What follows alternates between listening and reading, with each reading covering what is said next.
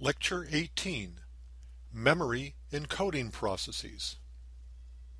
We turn our attention now to long-term memory, what James called secondary memory, or memory proper, what people really mean by memory, the permanent repository of knowledge stored in the mind.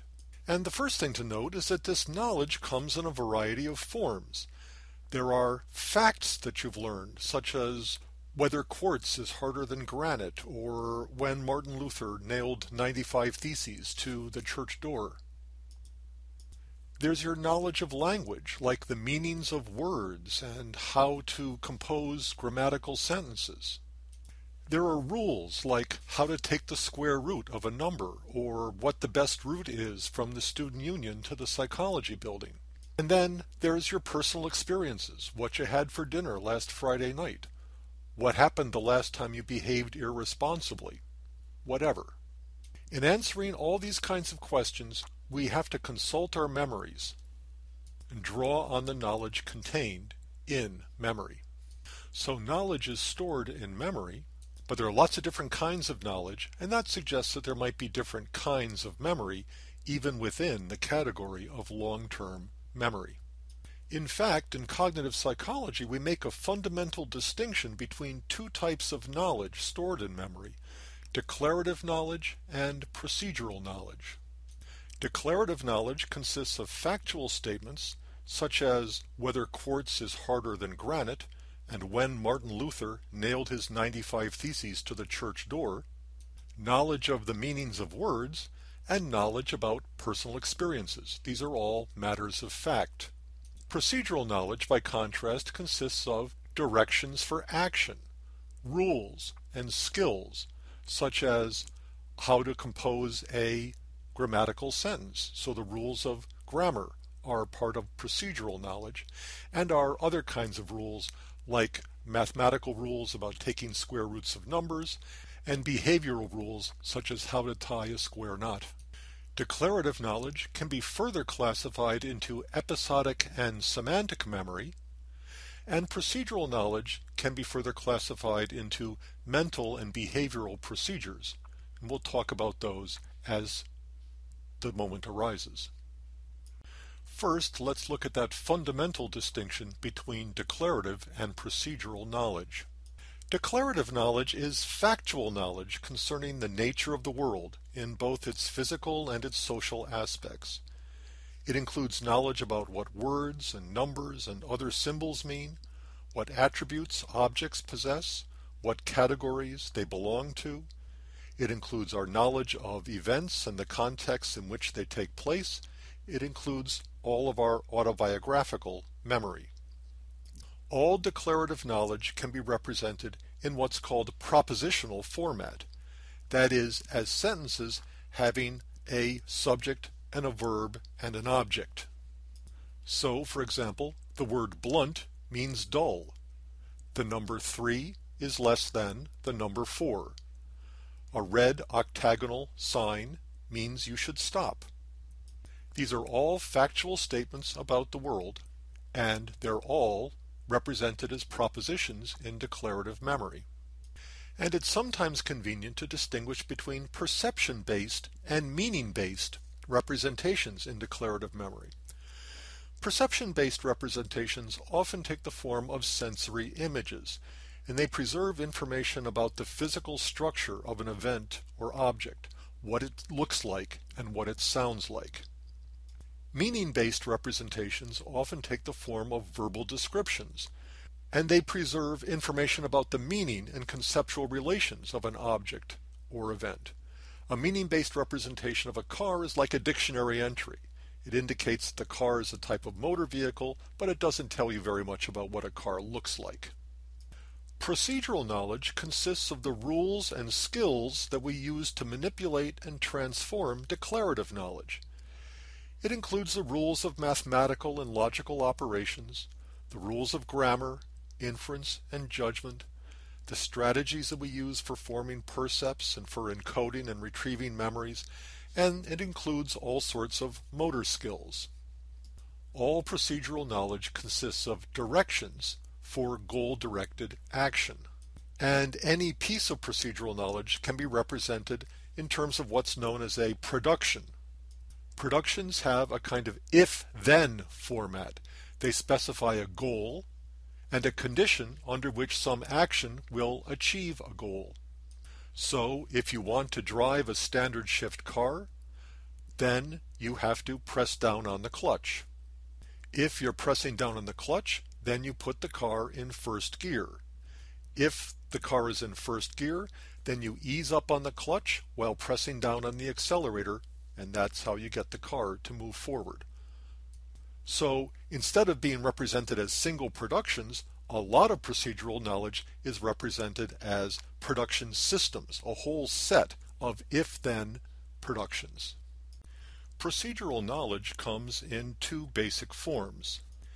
In motor procedures, the actions take the form of some kind of overt behavior that alters the publicly observable world, the objective world. The directions for operating a standard shift automobile are like that. Procedural knowledge tells you what to do with the clutch and the gear shift and the gas pedal. And if you do those things, the car moves forward and everybody can see it. In mental procedures, the actions take the form of a mental transformation. They don't alter the publicly observable world, but they do alter the person's private, cognitive, or emotional or motivational states. Think about the size-distance rule in distance perception. If the retinal image cast by an object is growing, then the object must be coming closer.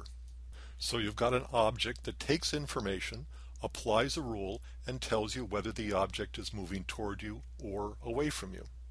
Or take the rule about square roots. You take a number like 256, find its square root, you determine that it's 16, and that's something that you know that you didn't know before. You've changed your knowledge, it's altered your subjective cognitive state, but it hasn't changed the world outside any. We're not going to talk about procedural knowledge anymore in these lectures, though you will see examples of procedures in the next set of lectures on thinking, reasoning, and problem solving. In these lectures, we're going to focus on declarative knowledge. Within the domain of declarative knowledge, there's a further distinction to be made between two types of declarative knowledge, episodic and semantic memory. Episodic memory is memory for specific events. It includes autobiographical memory, because that's factual knowledge about your own personal experiences, but it can also include factual knowledge about other events as well. The key to episodic memory is that each episode recorded in memory is associated with a unique spatio-temporal context. Every event takes place at a particular time in a particular place, and as they say, two events can't occupy the same space at the same time. In terms of autobiographical memory, episodic memories also have self-reference. Your autobiographical memory is your knowledge about episodes that have happened to you and things that you've done. Semantic memory, by contrast, is much more abstract. It's a kind of mental dictionary or mental encyclopedia and contains a person's context-free knowledge about the world. Semantic memory doesn't make any reference to the episodic context in which it was acquired, and it doesn't really make much reference to the self as an actor or the experiencer of an event either.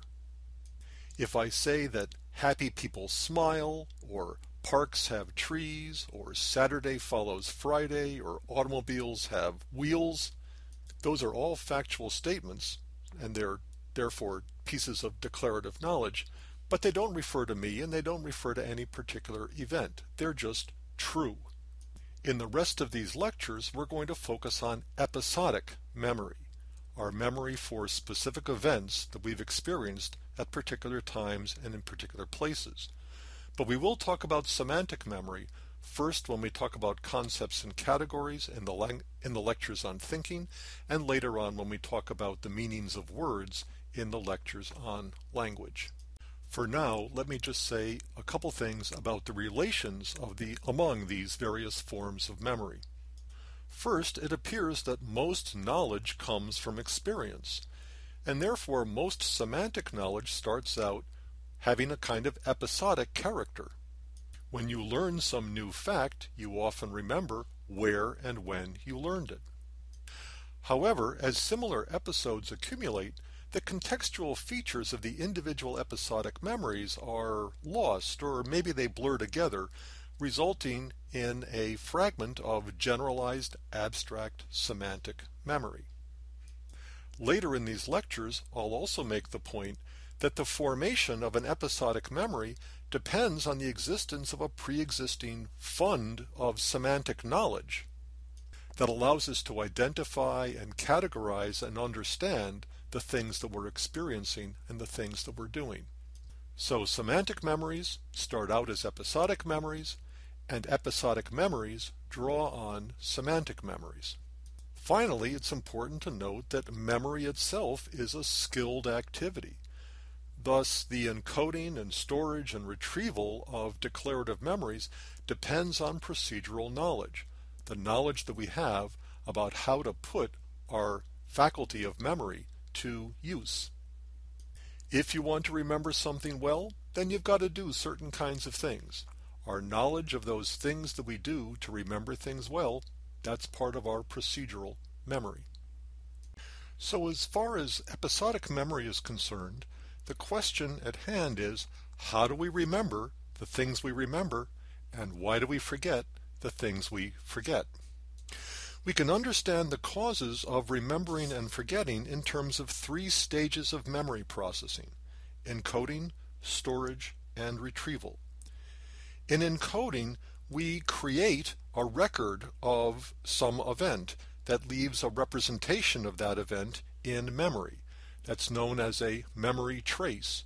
And the general idea is that all perception leaves some representation of the percept in memory.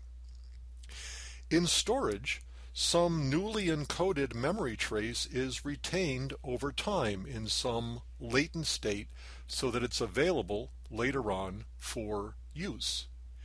And in retrieval, a stored memory trace is recovered so that it can be used in some kind of cognitive task. We encode episodic knowledge in memory. It stays there in storage until it's retrieved and accessed for some kind of use. Remembering some past event obviously depends on success at all three of these stages. You've got to encode a trace of the event in the first place, it's got to stay in storage, and you've got to get it out of storage. But forgetting can involve a failure at any of these stages, either alone or in combination. An event can be forgotten because a trace of that event was never encoded in the first place, or because it was lost from storage, or because a stored trace for some reason can't be retrieved. Sometimes the trace has been encoded, but the way it's been encoded makes it difficult to retrieve. Sometimes the conditions of retrieval can compensate for a poor encoding. We'll see how this all works out in what follows. Unfortunately, when it comes to autobiographical memory, which is what we're really interested in, we don't always have knowledge or control over these three stages. For that reason, laboratory studies of memory usually make use of what's known as the verbal learning paradigm, which initially looks kind of artificial, but turns out to be a very good laboratory model for autobiographical memory in the real world. In the verbal learning paradigm, the subject's task is to memorize one or more lists of familiar words. The fact that the words are already known to the subject makes this an experiment in episodic memory, not semantic memory. Doesn't have to learn the meanings of new words, just has to remember where and when certain words were presented. There are lots of variants on this basic paradigm. The subject might study words or pictures, sentences or paragraphs, slide sequences or film clips. The subject might even be asked to remember odors and tastes and sequences of tones. The precise stimulus materials used don't really matter. The important point is that each list and each item on the list comprises a unique event that occurs in a unique spatiotemporal context. Each item on the list is an episodic memory. If we're particularly interested in studying the processes of encoding a new memory, we would do something to vary the conditions of encoding. One group of subjects might study the list just once, another group might study the list 5 times. One group might get a slow rate of presentation, another group might get a quick rate of presentation. We might present one group with the list orally and another group with the list visually. In each case, we'd be varying the conditions of encoding. Once the list has been presented, then we let some period of time elapse before we test the subject's memory. It might be a long interval or a short interval. The subject might be allowed to rehearse the items silently to himself, or he might be engaged in some kind of difficult cognitive task that would distract him from the list. Remember, in the last lecture, we defined long-term memory as 30 seconds of distraction. Then, after the retention interval, we ask the subject to remember what he remembers. What were the items on the list? We could test the subject's recall of the list simply by asking him what were the items on the list. Or we could employ a recognition test, similar to a multiple choice test, in which we present the subject with a long list of words, some of which were presented, others which were not, and ask him to tell us which are which. So using the verbal learning paradigm, construing the items on the list as specific episodes, we can vary the conditions of encoding, storage, and retrieval to find out why we remember what we remember and why we forget what we forget. Let me give you an idea about how this works. In a moment, I'm going to read you a list of familiar words. What I want you to do is to repeat in each one in turn after I read it.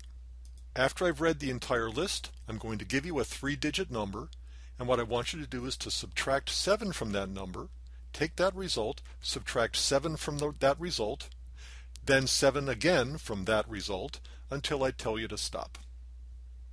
Ready? Here we go.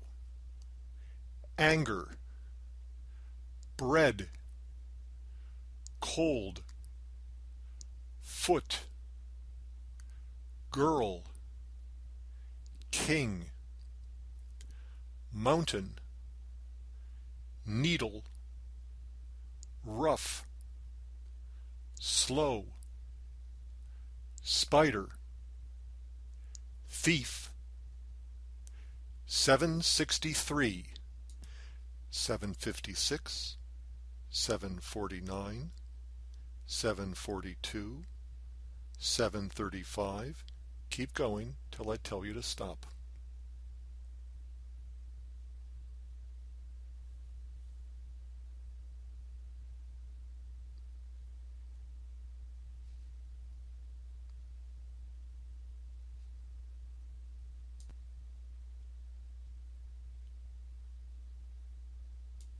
Okay, stop. Now write down the words that you remember.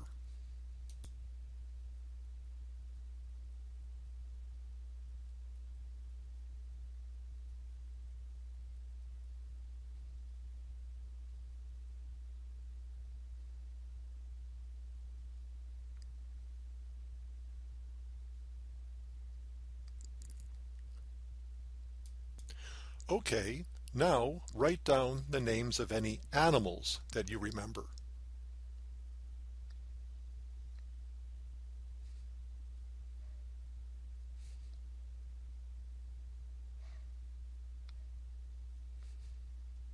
In fact, there were some animal names. Was one of the words spider, or was it snake?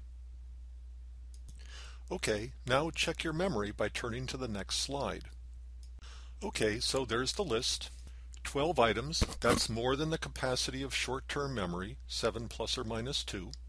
And I asked you to perform a distractor task known as serial sevens, subtracting 7 and a 7 and 7 again, for a period of 30 seconds. So that's a retention interval that makes it long-term memory. There was in fact an animal name, and it was spider, not snake.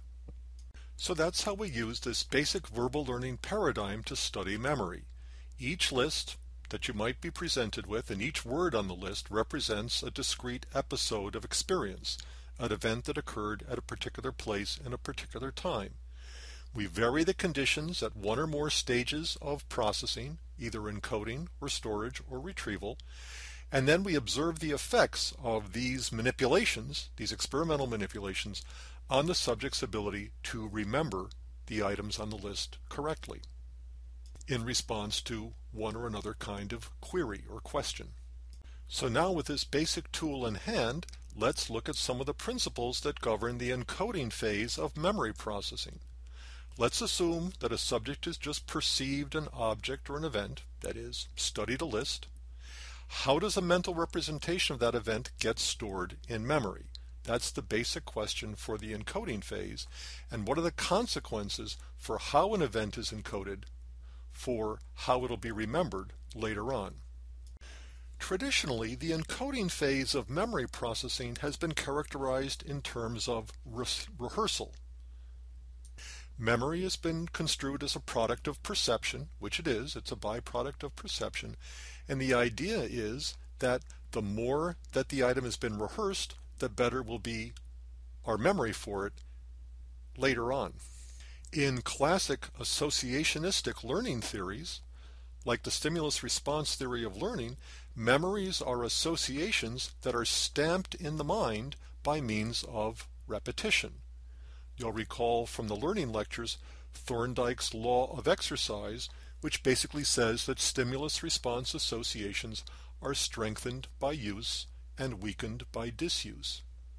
In the very first experimental studies of memory, the German psychologist Hermann von Ebbinghaus formulated this principle of rehearsal in terms of what he called the law of repetition, which basically says that retention is a function of the number of times the item has been repeated.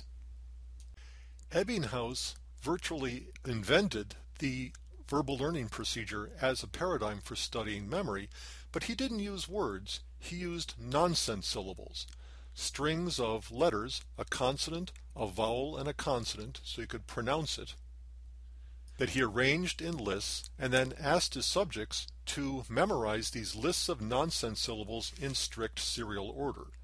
So you might get a list that says daj, gex, mub, tev, wall, and then have to repeat that back. Ebbinghaus used nonsense syllables instead of words because he wanted to study what he considered to be pure memory, memories that occurred without any pre-existing associations. He was really interested in the principle of association by contiguity, which was the big principle of association back in the 19th century, and he didn't want any extra experimental associations mucking up his experiment. So the idea is that by arranging these nonsense syllables into a list, each nonsense syllable, each CVC, consonant, vowel, consonant, would serve as a stimulus for the next one in the list, and each CVC in the list would be a response to the previous one in the list. In one of his experiments, Ebbinghaus varied the number of times he presented the list for study to his subjects. Some lists were studied just once, others were studied several times. Then he'd let a standard retention interval elapse of 24 hours, and then he'd present the list again and ask the subject to memorize it to a criterion of, say, 1 or 2 perfect repetitions. Savings in relearning, that is, the amount of time it took the subjects in the various conditions to learn the list after the retention interval, was his measure of memory.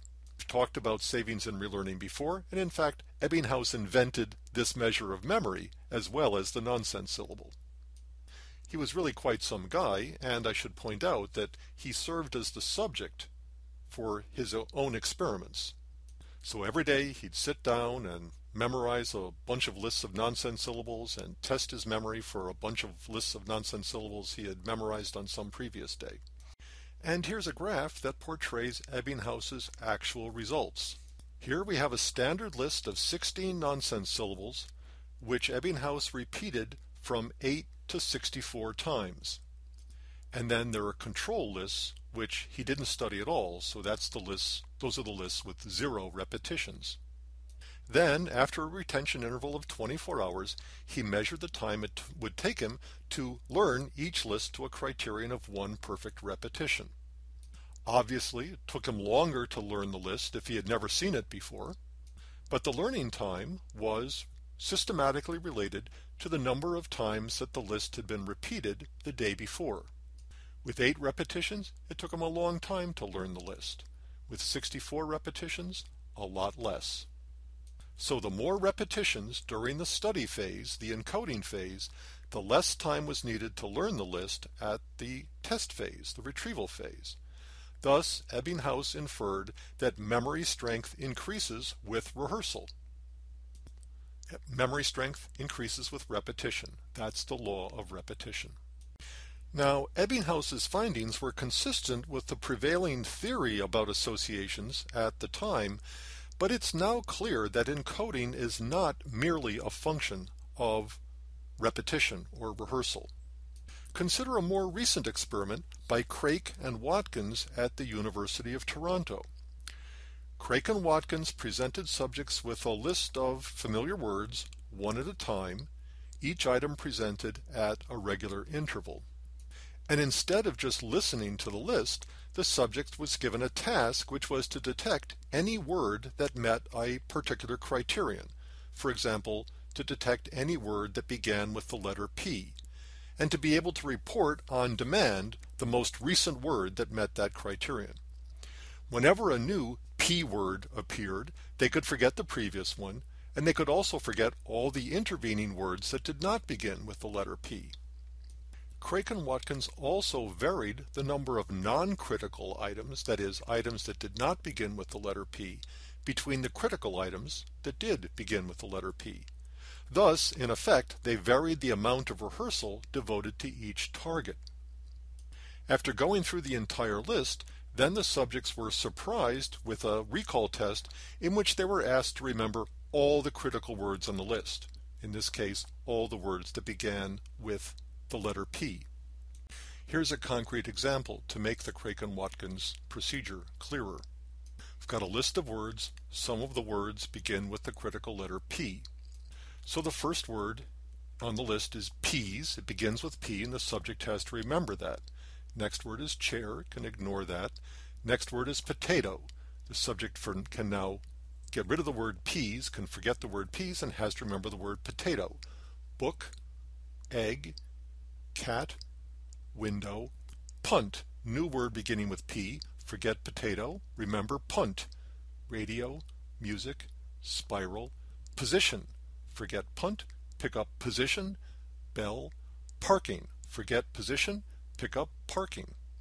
So peas gets rehearsed for 1 item's worth. Potato for 4 items worth. Punt, 3 items worth. Position, 1 item's worth, and parking, well, no rehearsal at all. Let's see what the effect of varying the amount of rehearsal is on memory for these critical words. In a word, nothing.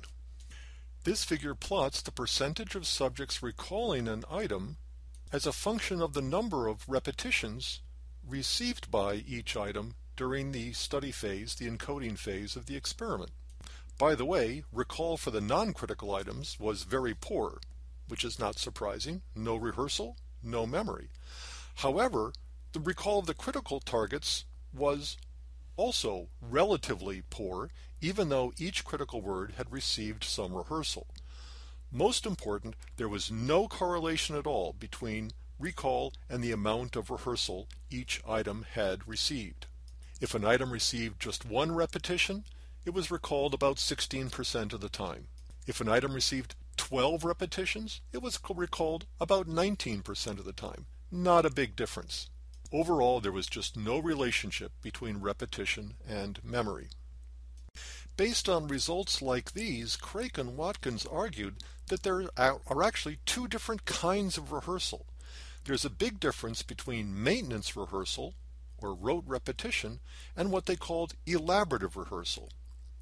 Maintenance rehearsal simply maintains traces in an active state, in something like short-term memory or working memory, whereas elaborative rehearsal links new items to pre-existing knowledge stored in memory and is really what's important in laying down a lasting trace in long-term memory.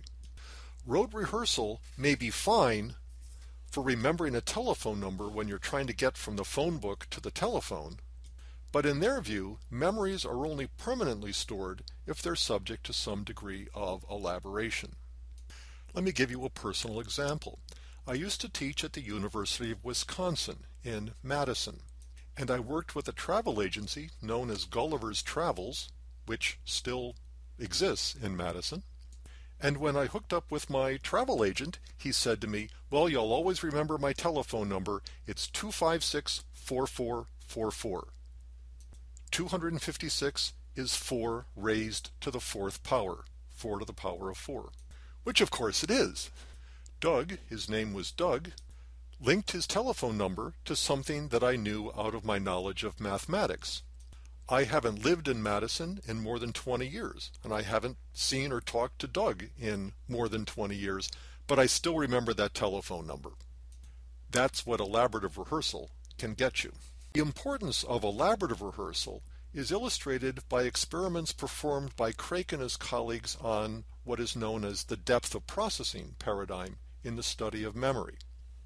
In depth of processing experiments, subjects are presented with a list of words, one at a time, and they're asked to perform one of 4 kinds of orienting tasks.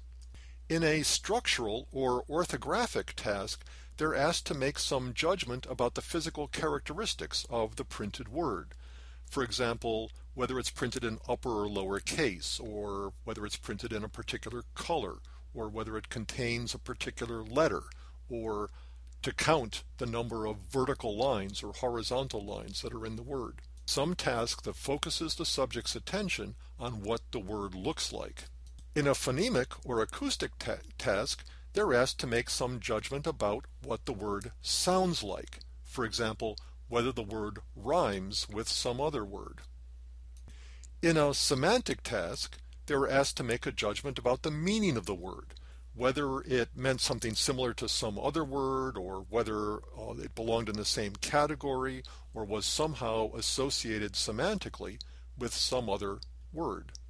And in a sentence task, they were asked to judge whether the word made sense in a particular sentence, a judgment that is based on linguistic syntax, knowledge of grammar, as well as knowledge of semantics or meaning. So subjects were presented with a number of words. For some words they made a structural judgment, for other words they made a phonemic judgment, for other words they might make a category judgment, and for other words they might make a sentence judgment. The exact tasks vary, but you get the idea. Note that in this experiment the subjects aren't actually asked to memorize anything. They're simply asked to make some judgments about the words. And each of the words is presented just once. There's just one study trial, one encounter with the word. Nevertheless, at the end of the experiment, the subjects were surprised with tests of recall or recognition for the words that they had made judgments about. The typical finding of the experiment is that memory is very poor for words that are subject to orthographic or phonemic judgments compared to semantic or sentence judgments. If subjects make a judgment about the appearance of the word, what it looks like or what it sounds like, memory's relatively poor. But if subjects make a judgment about the meaning of the word, that is, what category it belongs to or how it fits in a particular sentence, memory is very good indeed. This effect became known as the depth of processing effect. In Craik's interpretation, each of these orienting tasks required a different kind of processing at the time of encoding. The orthographic and phonemic tasks required only shallow processing, not much processing at all, while the semantic and sentence tasks required deeper processing. And the idea here is that the deeper the processing, the better the memory. Studies like this illustrate what we now think of as the elaboration principle in memory. Memory for an event is a function of the extent to which that event is analyzed and related to pre-existing knowledge at the time of encoding. We can define elaboration in a number of ways. First, simply in terms of the sheer amount of attention that's paid to the event, or the number of attributes or features of the event that are processed at the time of perception, or the number of links formed between the event and other pre-existing pieces of knowledge. The more attention we pay, the deeper we process the event, the more we elaborate the event with respect to things that we already know, the better the memory. So now we understand that there are at least two different modes of processing at the time of encoding, two ways in which we can encode a trace in memory. Rote maintenance rehearsal, in which we mentally repeat an event over and over again without adding to it, maintains an item in immediate memory, short-term memory, working memory, but does not create a particularly long-lasting trace. Creating a long-lasting memory trace requires that we add something to the trace at the time of encoding. And this process of adding something to the trace is what goes on in elaborative rehearsal. Elaborative rehearsal adds something to the trace by connecting the new event, this new memory, up to things that we already know. This added value is critical to creating a long-lasting memory trace. It turns out that elaborative processing is absolutely critical to memory encoding. But elaboration isn't the only process that's important for encoding. The elaboration principle applies to individual list items, and what it basically says is that retention is improved if we connect individual list items to previous knowledge, to something we already know. But retention is also improved if we connect individual list items to each other, if we establish links between individual list items. Evidence for this idea comes from studies of organizational activity in memory, in which we compare the order in which subjects remember words to the order in which those words were originally presented to them. And when we do that, what we usually find is that subjects reorganize the list. They reorder the items. They group them together in various ways. So, for example, if we asked subjects to study this list, then gave them a distraction interval and asked them to remember the items in the list, they probably wouldn't remember the items in the order in which they were presented.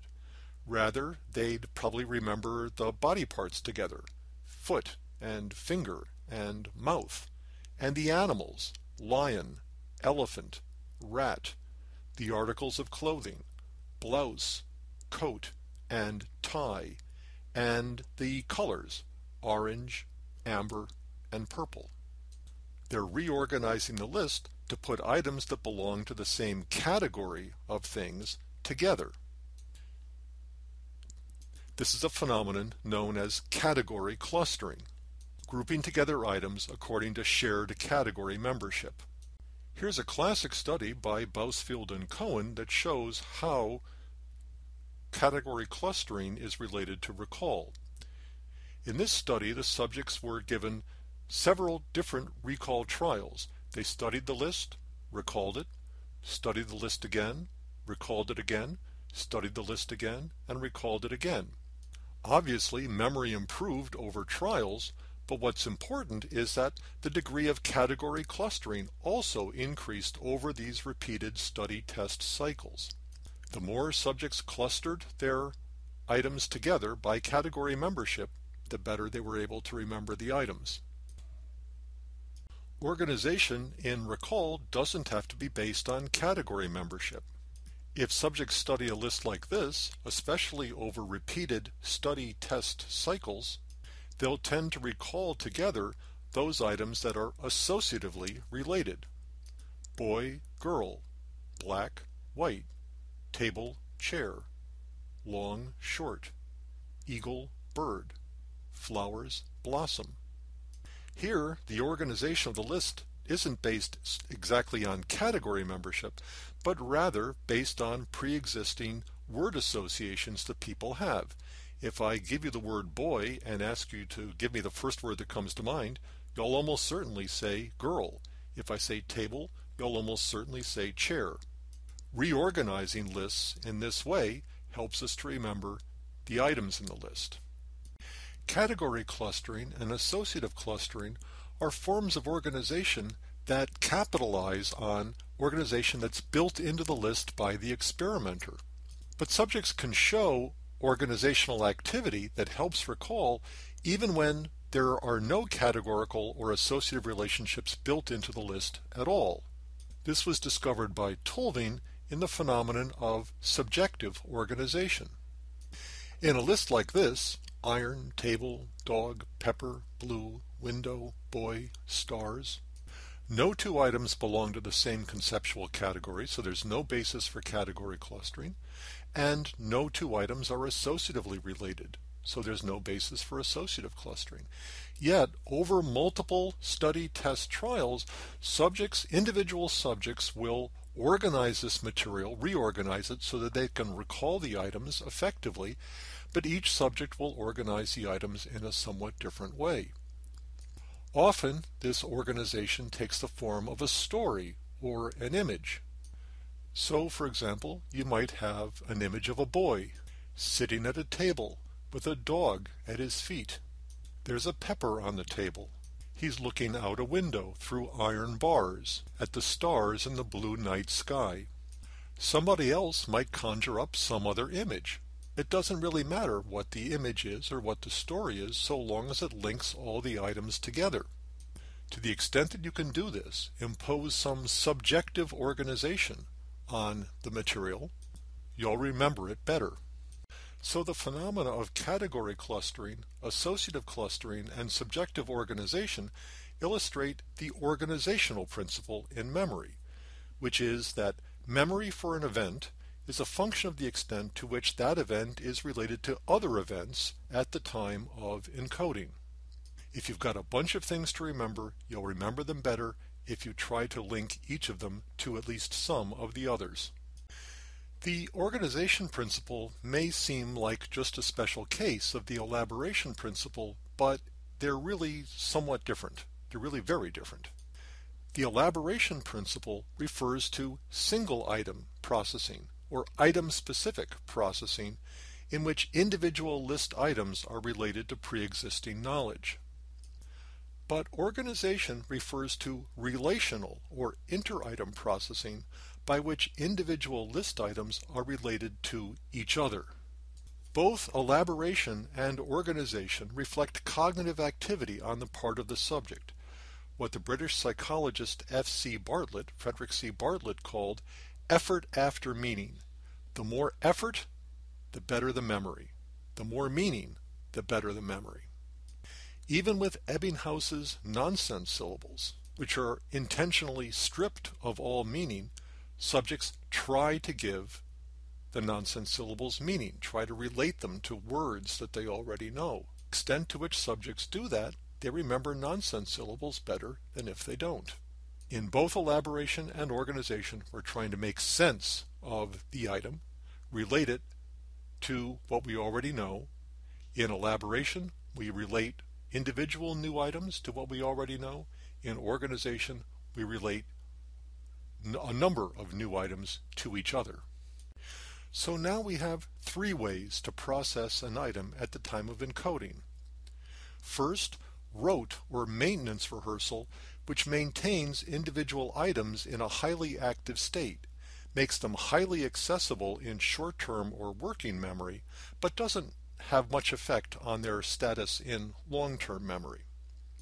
Elaboration, which connects individual items to pieces of pre-existing knowledge, and organization, which connects individual items to each other. Elaboration and organization are critical to long-term memory. The more elaboration, the more organization at the time of encoding, the better the memory at the time of retrieval.